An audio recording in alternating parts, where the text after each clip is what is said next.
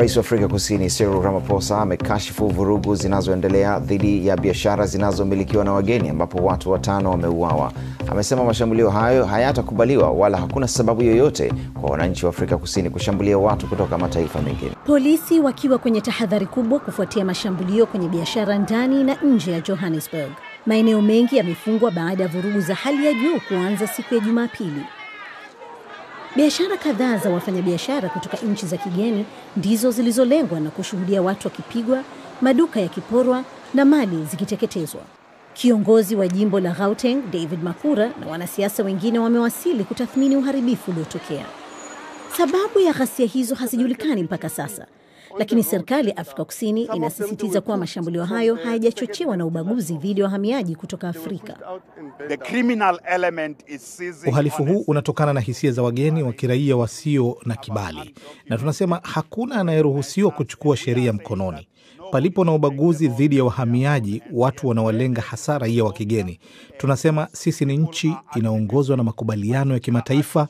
Kuna wanaotafuta hifadhi, wakimbizi, wengine wanakimbia nchi zao kutokana na vita.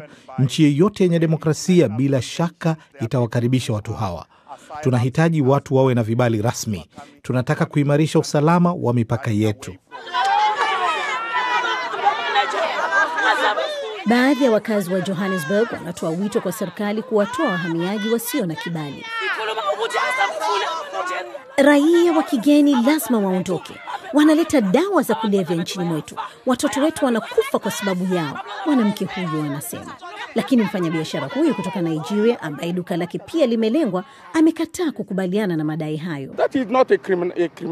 Huo si uhalifu wa kawaida, ni shambulio dhidi ya wageni. Hii si mara ya kwanza, imefanyika tena na tena na tena. Wanaziambia mamlaka madai tele, wageni wanafanya hivi mara vile. Ni uongo, wanadanganya. Ngoja niseme hivi, serikali ya Afrika Kusini inasema uongo. Wakati huo huo, takriban watu 100 wamekamatwa kwa madai kuwa walihusika katika mashambulio hayo ambayo yameelezwa kuwa ni hali ya tahadhari kwa taifa. Na wakati huo serikali ya Nigeria imetoa taarifa kupitia mitandao ya kijamii kulaani vitendo vinavyotokea Afrika Kusini, huku rais wa Nigeria akituma mjumbe maalum kwenda Afrika Kusini kupata hakikisho la usalama. Taarifa hiyo imesema, na nukuu, mashambulio yanaendelea kufanywa dhidi ya raia wa Nigeria na biashara nchini Afrika Kusini hayakubaliki. Tumechoka. Nigeria itachukua hatua za uhakika ili kuhakikisha usalama na ulinzi wa raia wake, mwisho wa kunukuu.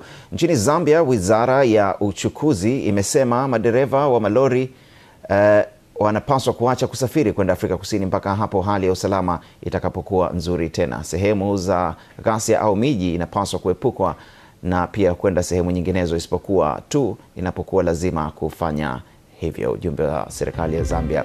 Ubalozi wa Ethiopia nchini Afrika Kusini pia umewashauri raia wake kufunga biashara zao wakati huu ghasia zinapoendelea.